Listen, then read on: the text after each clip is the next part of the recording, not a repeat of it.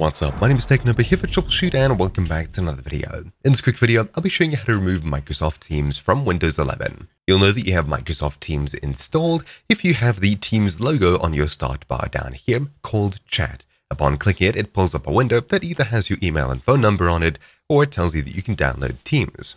Either way, you're going to want to avoid clicking this button. There's two versions of Microsoft Teams that you can have, the Business Edition and the Personal or Normal Edition, and that's the one that's linked down here as Chat. There's two things we need to do in order to remove it completely from our computer. First of all, hit Start and type in Apps. Click on the Settings option for Apps and Features, and inside of this window over here, all you're going to want to do is search for Teams. Then you should see one or two Microsoft Teams showing up on the list if it's installed at all.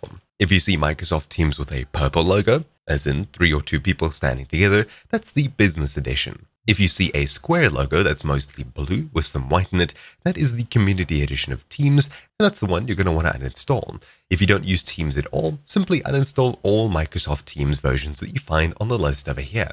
You can click the 3 dots and choose Uninstall. Then when it's done uninstalling, you'll see that you still have the icon on your start bar, and clicking on it still opens up this Windows. For some people, clicking on the button will make it download Teams once more, so do avoid that. Let's go ahead and actually remove that icon from our start bar. In Settings, head across to Personalization on the left-hand side, locate and click on Taskbar, and inside of here you'll see the chat icon. We can simply turn this off here. As soon as you turn it off, it'll vanish from your start bar, and things will be a bit cleaner.